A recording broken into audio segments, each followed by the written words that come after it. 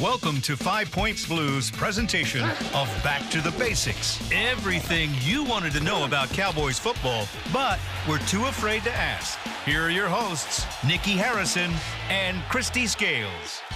Hello, hello. Welcome to Back to the Basics. Everything you wanted to know about Cowboys football, but were too afraid to ask. I'm Nikki Harrison here with Christy Scales. How you doing today? I'm doing great because we have some exciting breaking news to share with Cowboy fans. Yes, we do. Yes, we do. But before we get to that nugget, I want to just give us a rundown of what we're going to talk about today. We're coming off of a great win, and we're going to circle back to what we talked about last week, the color rush. Give us a couple details about what happened with the Redskins. Sean Lee may be back in the lineup on Sunday, which will be It's great. looking good. That's right. Also, Dez broke a significant record last week, so I'd like for us to talk about that, and then also go into what Jason Witten is doing with his foundation. Yeah, for some Christmas. exciting things tonight. I'm wearing red not because of just beating the Redskins, but to tell you about a holiday party that the Cowboys Women's Association does with Jason and Michelle Witten for some really worthy families, and Awesome. to talk about that. But yeah, we started, we spent a lot of last week on Back to the Basics talking about uniforms, and we want to circle back to that because you're going to see something on Sunday when the Cowboys play at MetLife Stadium at the New York Giants, a color combination of uniforms that we've never seen before. Right, and this is breaking news. This is no breaking one news. knows That's this. right. Yeah, you're getting the exclusive on 5 Points Blue for joining our podcast, and we're going to have it up on the site just about right now. It's going to pop up, but the Cowboys are going to be wearing their blue jerseys, which they normally wear with the silver pants. Right. But they're going to be wearing it with their white pants this year, the white I'm excited color to see rush it. pants. So the reason why is the New York Giants have designated this coming weekend, week 14, as their color rush. Now, as we talked about color rush last week, Nikki, we talked about how that was something that was introduced a couple years ago with Nike and the NFL, and it's for Thursday night football games. Well, of course, the Cowboys-Giants game is this Sunday. A reminder, it got moved from 3:25 Central to noon Central, so it's an earlier kickoff. But the Giants, they did have a Thursday night game, but it was the night of Thanksgiving. It was at Washington, and as we know, the home team gets to decide the color of uniform. That was not a designated color rush game on Thanksgiving night for the Redskins hosting the Giants. So the Giants had an opportunity to do their color rush. They wanted it for a special occasion, so it would be hosting a rival like the Cowboys. So their color rush is all white, just like the Cowboys one is all white. Well, that necessitates the Cowboys wearing their blue, since the Giants will be in a white jersey and white pants. So, yeah, just to kind of change things up. And there are a couple of reasons why the Cowboys are going to, do something new and not do the tradition of the silver pants and the blue jersey. Number one, they think it's going to look cool. Yeah, I think so. I think it will I wonder too. how people would I think like it. Yeah. So you know what? In fact, call in and let us know. The number for Back to the Basics here, 5 Points Blue, is 214-872-2102. That's 214-872-2102. So what do you think it's going to look like? The white pants with the blue uniform, but. They think it's going to look cool, but also players like Dez Bryant, some other veterans over the last few years have been lobbying Mike McCord, the equipment director, and Cowboys merchandise. And hey, we think this would look cool, and so that's why they're doing it. Yeah, the players want to do it. So yeah, I think it's very exciting, just something a little different. I know that it's going to be cool because you folks are like the first to know this, and so. The people who, your friends or family that you're watching the game with on Sunday, if they haven't been paying close attention, then I say something looks weird, and then you can explain why. So the other thing with the Giants with their color rush uniform, again, it's the all white. The Giants uniform, the blue helmet, and it has the red stripe. It has a logo, the NY. But back in the old days, I believe it was like the 70s and stuff, it was Giants spelled out in white letters, and they're going to be wearing those.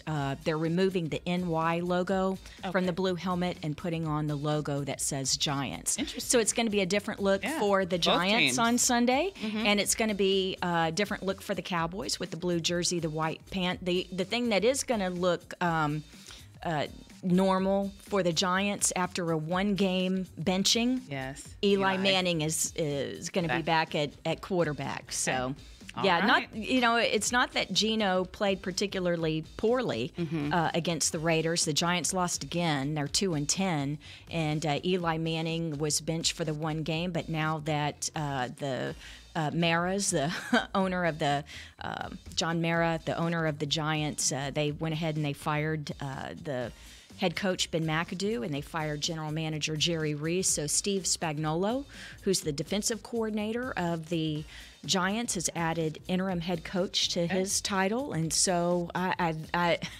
think they're going to be some, this may be a turning thing for the Giants players. This isn't going to, I think a lot of fans are thinking, it's going to be a walkover. The Giants have so many injured players, and they've just been so horrible this season. But hey, nothing like a little change to maybe give them a little spark. So they can keep losing. It won't hurt my feelings. Yeah, I don't think it's going to be as easy on Sunday as what some people think it is. Not what I wanted to. But quickly, just to stay with the color rush for just a little bit. Sure. Last week you mentioned that the Redskins were going to be wearing all gold. Well, so what they're supposed to wear for their color rush. They did not. They did not. So they got fined for wearing the burgundy, correct? Well, that's going to be interesting. Yes, the Nike Color Rush, what they wore against the Cowboys that Thursday night for Color Rush game, it was supposed to be their all gold, but they don't like it. Garish, I believe, is the word. And in fact, I don't think it would have looked good up against the Cowboys all white. That just wouldn't. It wouldn't look good to Stevie Wonder. I mean, I'm sorry, it's just horrible. It is horrible. It's horrible. So. What happened? Yeah. Can I tell a funny story about this, though? So at this time last week, when we were talking about the Color Rush game coming up, and I mentioned that Jay Gruden, the Redskins head coach, had in a press conference earlier that day said, we don't know what we're going to wear, all right? Players, they didn't want to wear the all gold. By wearing the all burgundy, this goes back to what we talked about last week, having the uniform police on the sideline. Right, and I told you about how former Cowboy wide receiver Tony Hill is that on the Cowboy sideline. Well, it happened to be Barry Foster, who was a running back, really good player for the Steelers, and he was working as the uniform policeman on the visiting sideline. At AT&T Stadium for the game last Thursday. And as the game is starting, there are 46 active players out of 53. And there are 46 players on his list because they were not wearing the correct color. They weren't wearing their color rush. They were wearing a burgundy their burgundy road pants with their burgundy home jersey. They usually wear the dark colors at home with the white pants. So yeah, now whether they're going to get fined, I can't imagine that the players would all have to pay that. I'm really interested to see how the league handles this because Nike's not happy. Correct, of course. I wouldn't be happy either. Okay, but moving on, we actually have a question which is perfect for this week. Okay. Tina from Monroe, Louisiana. Okay. She wants to know about Sean Lee and the mic. It's sort of kind of about Sean Lee, but the mic when quarterbacks say Mike and they're calling out Mike all the time. Sure, you're talking about Mike, Will, and Sam, who actually for us are Anthony, Sean, and Damien. Mike, Will, and Sam. Mike, Will, and Sam means that Mike is the middle linebacker. Sam is the strong side linebacker. And Will is the weak side linebacker. So this football stuff these guys come up with, it's not hard. Just what's the first letter? M for Mike for middle, Sam, S for strong side, and Will, W, weak for weak side. But that does beg the question, what is a strong side and what is a weak side? And so that has to do with the defense and how they match up with the offense. So let's pull out Explain a thing. The explain a thing, because we spare no expense at 5 Points Blue. But we'll give you the Sam, the Will, and the Mike. But first we have to draw the offensive line. So you have your center with the ball. There are 5 offensive linemen. Your center, you have a guard and a tackle on each side. There's our left guard. and our left tackle. So it's even right now, right? You have Right. 2 on the right side, 2 on the left side. Got it. Whichever side that the tight end lines up on Okay. is going to be the strong side. So let's say that for the Cowboys that we have 2 running backs, and then we have Jason Witten in the game. So if Jason Witten lines up here on the left side, then obviously we have more on the left side than we have the right side. We have 1 extra guy. So this is the strong side, and this is the weak side. Okay. The middle linebacker, Mike, is going to be in the middle. Sam, the strong side linebacker, Sam's going to line up on the strong side, and then Will, the weak side linebacker, will line up on the weak side. And you've seen it where guys go in motion. You know, sometimes Jason Witten will move over to the other side. Yeah. If he goes in motion, or even if it's the next play, and if the tight end lines up over on this side, well, guess what? Now this is the strong side. So Sam runs over there. So you're going to see. That's why Sean Lee, Yes. who is weak side linebacker for the Cowboys, and then Damian Wilson is our starting strong side linebacker. You'll see them flip sides because what they're doing is they're lining up. It's a chess match, right? So if the offense moves their chess piece, then we move our chess piece. We respond for the matchups.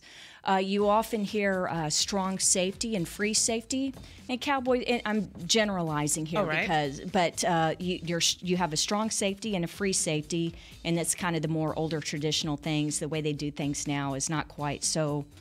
But your strong safety would be on the strong side, and then your free safety on the other side.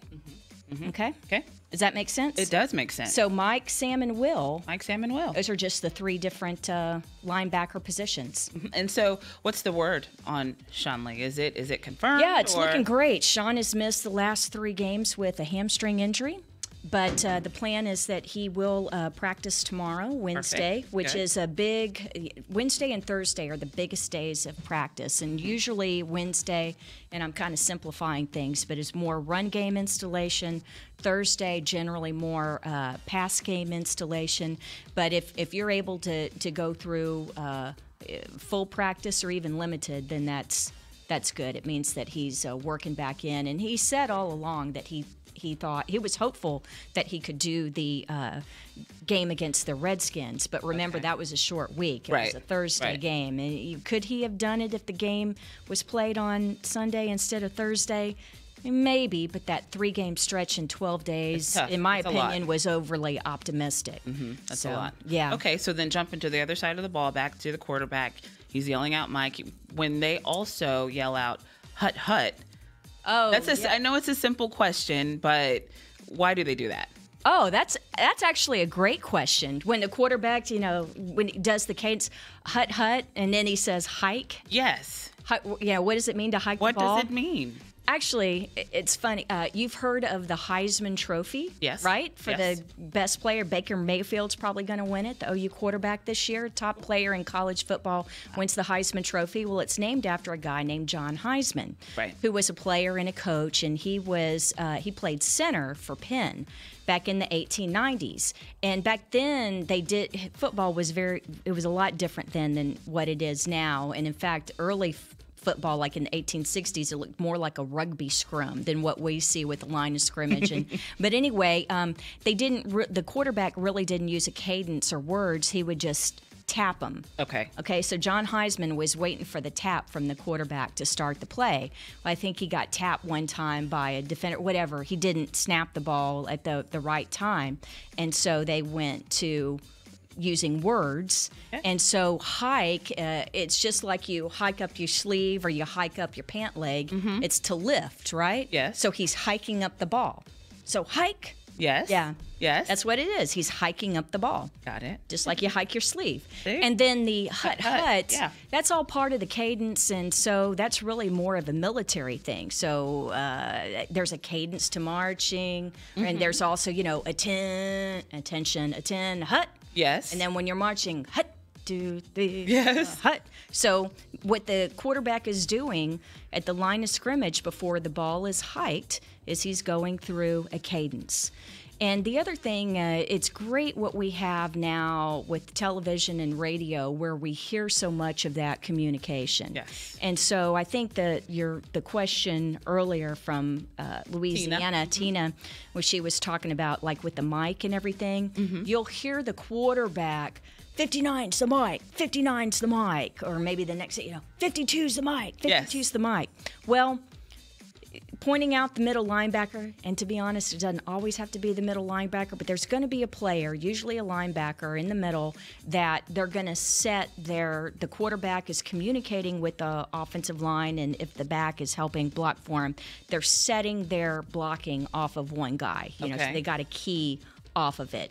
So sometimes you've seen it where defenders, they're like moving around and stuff, or they kind of give a different look. And so the quarterback is simply pointing out 59's the mic or 53's the mic, just so that everyone is coordinated and knows what the blocking is based off of. Does that make sense? Absolutely, it does. Yeah. So it's all this communication. Oh, and then I should probably – actually, I had a question on that last week on Twitter. Okay. I think it was Ritzy. Let me find it here. Yeah, Ritzy in Wiley, Texas asked about Omaha. Because remember how Peyton Manning was always famous for Omaha? Yeah. That's most of the time now, sometimes they'll change things up because people get used to hearing things. But Omaha was a snap indicator. Okay. So we said Omaha, and that meant like the next word that he would say is when the ball would be hiked. Okay. That makes sense? Yes, it does. Yes, it does. So, wow. Yeah, you have to change things up. And so when you have a snap, you have your cadence and your snap count. So in the huddle, the play call, the one that we gave a few episodes ago. Don't ask me to repeat it. Okay, I won't. Something scat, flat, 48. Gun, train right. Gun, train right, scat right, F39, F flat, on 2. Set, hut, or break, set, break. So it's going to be on scat and flat. Gun, so shotgun, train right, 3 wide receivers to the right, scat right, that's your blocking and your protection. 539 was your 3 receivers who are lined up to the right. They're running the 5, the 3, and the 9. And then an F flat tells the fullback to go out in the flat. On 2. Let me stop you Ready, quick. About how many of those do they have? Oh gosh, there are dozens. I mean, the playbooks you know That's what? a lot They do still to have remember. a book, but really, it's they do stuff on the Surface Pro, tablets yeah. now. So the way that these guys learn it now, it's all on their tablets. But there are hundreds of plays. Oh, but my you might have goodness. in an average game, you run about 65 plays. Wow. 63 to 65. 63 maybe on offense, 63, 65 on defense. Goodness. But anyway, you have dozens and dozens. Now, you might have a couple hundred plays, but not all of them are going to be in for every game. For sure. Yeah. And you're going to work on certain ones during the week that you think are going to be most effective against that defense. Got it. Right? Got it. That makes sense. Anyway, so you have your snap count. So gun, train right, scat right, 539, F flat, on 2. So on 2. So you come up to the line of scrimmage. Blue 88. Blue 88. Sit. Hut. Well, it's on the second hut on 2, right? Well, guys, get used to it. You're gonna change your snap count. Okay. So this time it's gonna be the play on 3. So it's gonna be hut on the third one. Well, then you can have a hard count because the defense. They're getting used to that, right? Right. You want to try and draw them off sides. Right. So you'll do a hard count. And Douglas, we might want to ride the mic here. I'll try and do it off mic. Hut.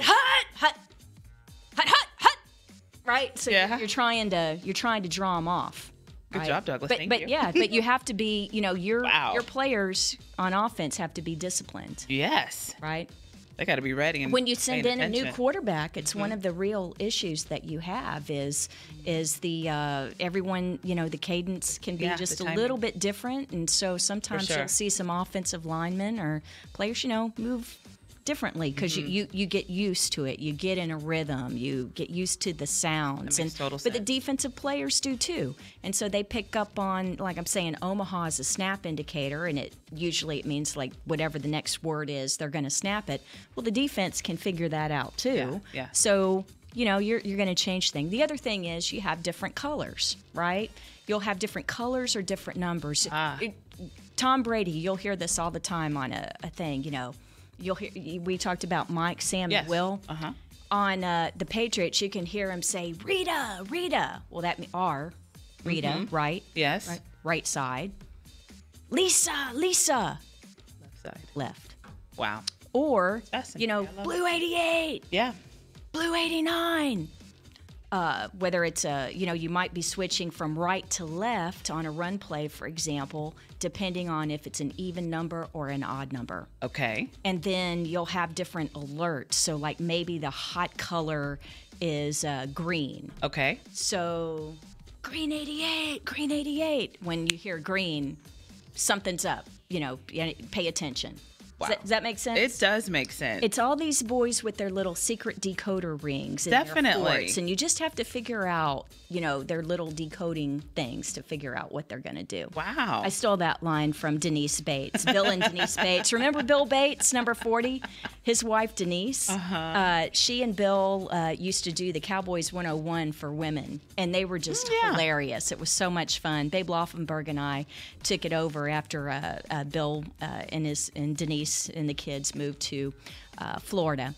But I always love that line. It's just little boys in their forts with their secret decoder rings. By the way, remember when the triplets were born in the early 80s? They're now all out of college, and Bill and Denise are now grandparents. Grandparents. Yeah. That's beautiful. So I'm at the Hall of Fame. Well, let's talk about Dez because he broke a significant record last week. Yeah, with Bob Hayes, Yeah, for sure. he had been tied with Bob Hayes with 71 touchdown catches. Okay. Which was they were tied for the most in Cowboys history, and now Dez has 72, so he's alone at the top. But Bob Hayes, Bullet Bob Hayes, I think a lot of fans realize that he's in the Hall of Fame and he's in the Cowboy Ring of Honor, but what a special athlete.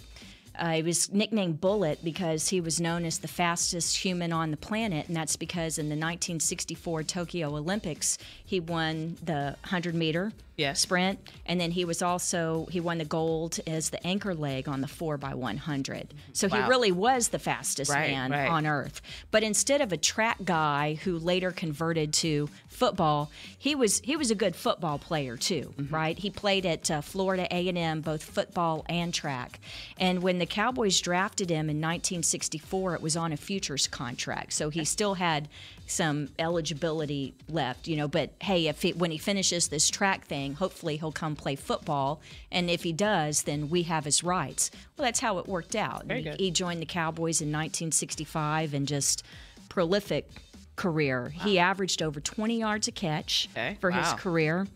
And the other thing is, Nikki, this is really cool. He changed the way defenses play football. He was so fast that literally no cornerback could keep up with him. He's the fastest man on the planet, literally. Yes. And so instead of man, you couldn't play man. They started playing zone defenses. Okay.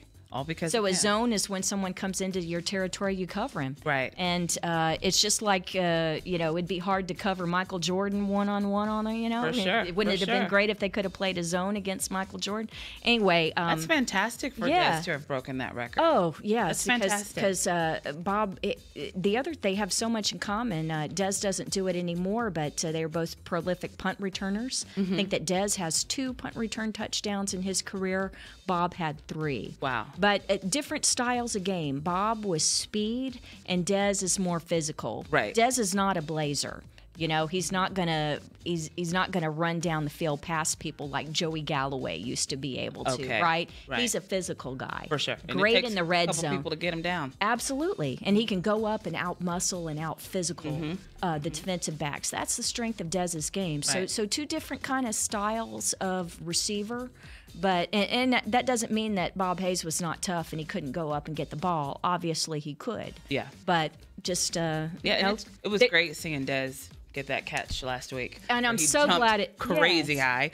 And I'm so glad it was at home, and it was vintage Dez. Yes, right? it was. In the It end was. zone, out muscling the Yes. guy. Almost I an thought, impossible catch. yeah, typical Dez. Loved Yeah. it. Loved it. Hey, but before we run out of time, Yes. can we mention one thing? Yes, There's we someone can. we want to congratulate. Congratulations, Dat Win, former Dallas Cowboys linebacker. Yes.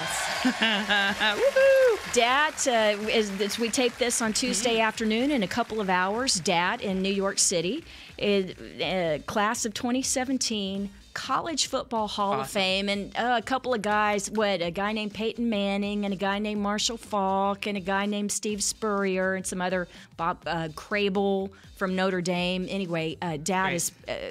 it's a really awesome class being inducted, and I'm an Aggie, and Dad is my all-time favorite Aggie player. Is he really? Oh, he's a tackling machine. Started every game and, averaged over 10 tackles per game. He was just a tackling machine. But it's the same thing as when he came here to the Cowboys in the third round in 1999. Dat was not a big guy. They list him at 5'11". Yeah, right. Maybe with his cleats on. But Larry Lacewell, Big socks. who was the head of the scouting department at the time, was asked, because the guy's too short, obviously, to play.